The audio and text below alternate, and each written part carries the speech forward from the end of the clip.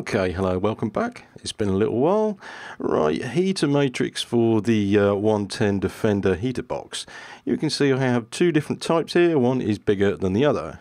Well, what we're going to do in this video is we're going to strip out the heater matrix and replace it for something bigger. But we're also going to overhaul the heater box as well. As you can see, it's not in a very good state. Allisport, some of you know, it's a UK company. They make lots of shiny bits out of aluminium and upgrades. You can see by their page, it's quite impressive what they do. Right, our heater matrix that we're replacing is from them. Now, there are two different types because there are two different types of heater matrix in the Defender.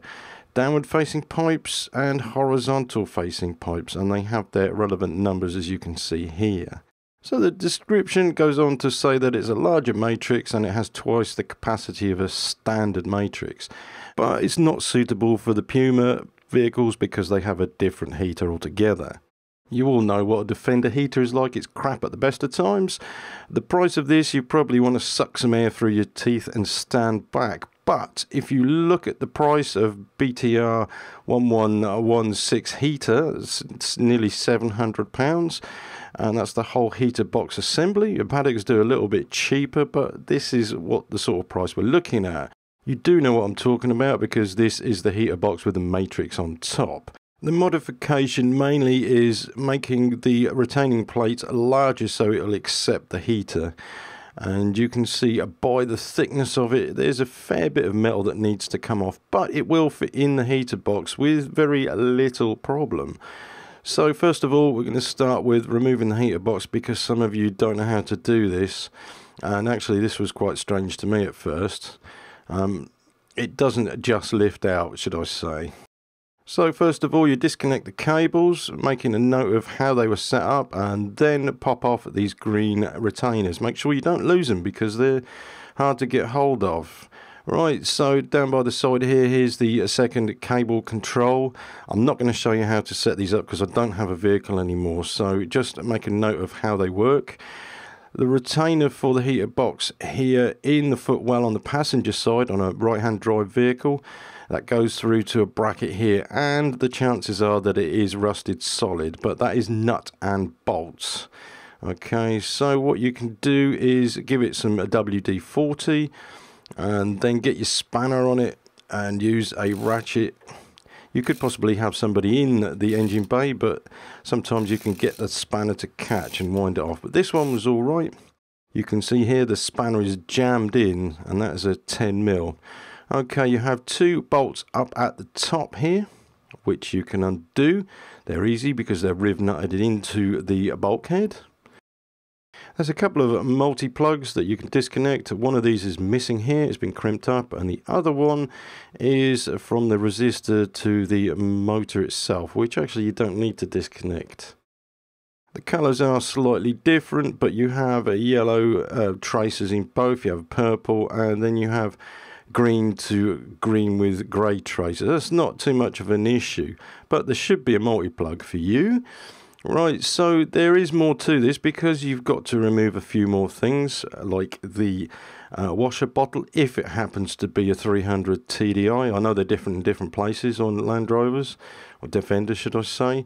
We've got the trusty WD-40, and the pipes, what I've done here is I've turned it back on itself so it's coming out of the engine back into the engine and bypassing the heaters, so we can still run without a heater. Along here, what you have to do is remove this venting duct, and this is removed by taking the screws off here. Okay, and you can slide it forward. Once I can get this screw out, okay, I'll pull this forward, and that has given us enough space to then get our heater box and lift it out of the way.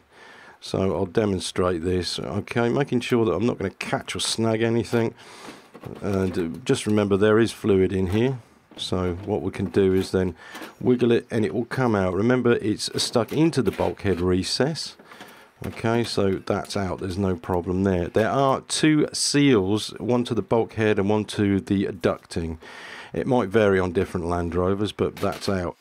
So what you can see down here is that some of the bulkhead seal has been left, so that's the seal is damaged and will need to be replaced anyway. The seal is here, that's one on the outer, and then you have an inner which you have to scrape out because it's glued in there. Right, so basically you want to use a scraper, push the glue off and then lift it out, and it is actually a little bit of a mess in there because this heater box is quite old. Right, so the bracket that holds it to the bulkhead, this is held on by 3 bolts, one on the heater motor and then 2 where my hand is. And then once you've removed that bracket, then you can go ahead and undo the screws that hold these retaining plates on, Phillips heads, and then you can split this in half. This holds the bottom half of the heater matrix, as you can see there. The top is very much the same. You undo all of the screws with a Phillips screwdriver, and then the plate itself is one piece, so you have to lift out the plate and the heater matrix all in one go, like this. Okay, so you can see this box is a bit raggedy and we've got a fair bit of work to do, even though the heater matrix itself isn't in bad condition, not leaking. Right, so you've seen this already. The new heater matrix is a lot larger and the capacity is much better for providing heat. Well, we'd hope anyway. So basically the retaining plates are too small, or the apertures are too small, and we'll have to cut these to get these bigger. Just before we do, I'm going to show you the condition of this. It's rusty. I'm not happy with this, so we're going to have to do some rectification work on the box and the motor. I've got to take out this resistor piece here. That's 4 rivets, and you can knock down most of the heater box, but I've basically stripped it, rust treated it and primered it, as you can see here, and I've done this by spray. Unfortunately, I got the wrong satin black and it came out gloss, so I've had to key it back down. But say for instance your heater box was in fairly good condition, then you could just do what you want to. You can either repaint it or just fit the matrix and put it back together. But usually this area here is very corroded, so we're going to have to do something like use a Corollas rust stabilizing primer to make sure the rust doesn't come back too quickly. That goes on underneath the primer, it's primered and then top coated. You could actually knock the heater box right down, but I've only taken a few bits off to get a half decent job. But we need to be able to reshape these plates so we can get them to fit the heater matrix, and this is the whole point of the tutorial. So I'm going to show you here that how I do it. I make a template. So basically using a piece of cardboard, drawing around the pieces that we need to cut and then cutting out the cardboard. Once the templates have been cut, we can then assess how much we need to take off. And the easiest thing here, because we're not shaving metal at the moment, we can cut out cardboard to our heart's content until we've got it right. If you make it too big, then you can make another template and carry on until you've got it.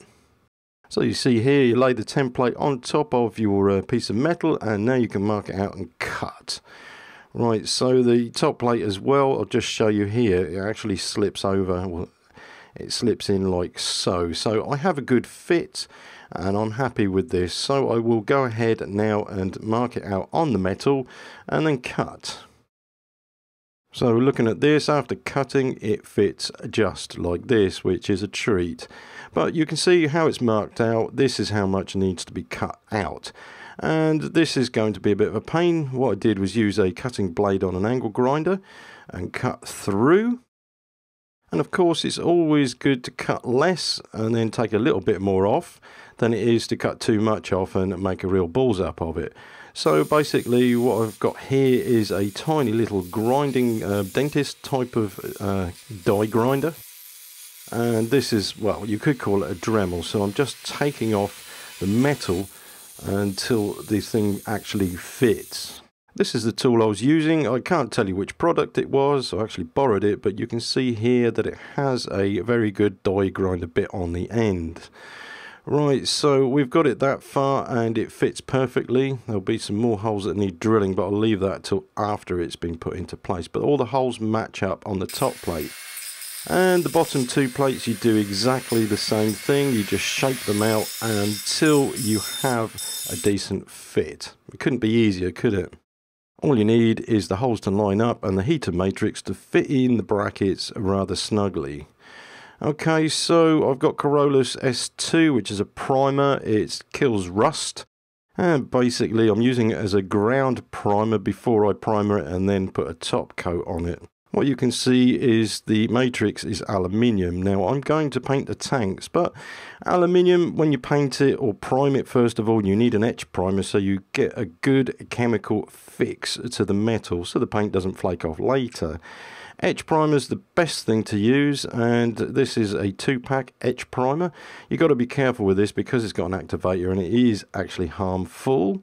So use sensible precaution and decent breathing apparatus and gloves and such like. That's if you're going to paint the top and the bottom of the heater matrix to make it blend in. The choice is yours. So like I said, I didn't get the right type of satin black, so I keyed it back down again. And eventually, from the paint supplier, we got a matte black, which is only 25% matting agent. It was primed with a primer that's compatible with the paint and then top coated with QDP. It's only like a 1-coat paint, so quick spray job on that. And all the parts are black so it can be reassembled and look halfway decent. Okay, so you're not incompetent, so I don't need to tell you. Just put the top plate and the heater matrix in together first of all and screw it down. You'll probably notice there's some grease marks on the paintwork. Okay, not everything went quite well. I had to drill out some holes with a 2mm drill bit to make sure that this was clamped down properly. Now, the screws that I'm using are self-tappers with a wide head. The old screws that came out of the unit, as you can see in here, there's a few rusty ones. There's a bit of a mix, but they're really no good to put back in. So I've used these screws. I drilled them out because they didn't quite line up and then screwed them down. Basically, if the screws aren't going to line up and everything else fits okay, then I don't think it'd be an issue if it's only 1 or 2. If it was more than that, you'd have to reassess what you're doing. Now, if you look at the body here, you can see grease all over it. This is just from my hands touching it over a very short period. This is something, just be aware of it if you ever do any paint jobs, is that your hands emit grease all the time. Right, so the bottom plate again can be put into place and screwed down. Hopefully all the screws line up. Okay, so pay attention to the heater matrix at the bottom of it. When we stripped it out, there's some foam on this heater matrix. Now, there's no point in getting any of this material original OEM because there's no use for it. So what I'll show you here, that I have something called a tessamol, which you can buy off eBay. This is a sticky back foam, for want of a better word, and this is excellent stuff for padding out. I've got some of this on the bottom of my drill box, which stops me scratching paintwork on new trucks when I'm fitting stuff. So basically, the tessamol cut with a pair of scissors or sharp blade. Okay, now it's cut to the size of the bottom of the heater matrix here, and then I'll stick this one down. Thing is here, and I'm going to show you this, is that the heater matrix bottom doesn't protrude out as much as what it did on the original, so I'm going to have to double it and then treble it to pack this out to the bottom bracket. Just not too tight, it's just enough to stop it vibrating or rattling about in the box. There is actually padding in the heater box itself, which we didn't remove. Now, I'm putting the bracket on. I've put 3 of these layers of tessamol in. You could actually put foam in there just to pack it out a little bit. And away we go. Look, there's the 3 block here. Now, there's not much I can do about it. It doesn't look pretty, but you won't see this on the vehicle. Bracket again fits on the heater motor, and then the 2 bolts on the bracket, and then screw it up. That actually was a little bit of a tight fit because this is also a support bracket for the motor. Right, so new nuts all round. And then what I do, basically I could have taken all the rivets out and then put fresh ones in to make it look good, but I haven't. I prefer to have this black. So I'm just using a little bit of touch-up paint and touching in the nuts and bolts and any other rivets that I had to use when fixing this back together, just out of personal preference.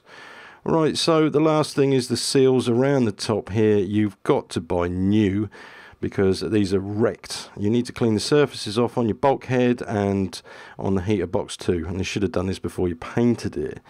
You can see here what's left on the bulkhead that can be cleaned off with standard thinners. and don't scrape the paintwork too much. Seals are available from places like Paddock Spares, and you can see the prices here. You're just about £20 for this one. Right, so that's the old heater matrix in the bin. That's not worth much. And then we can go ahead and, well, we've got to replace this resistor unit because it actually doesn't work, but it hasn't got a multi-plug on it. And as I say, the devil's work is never quite finished.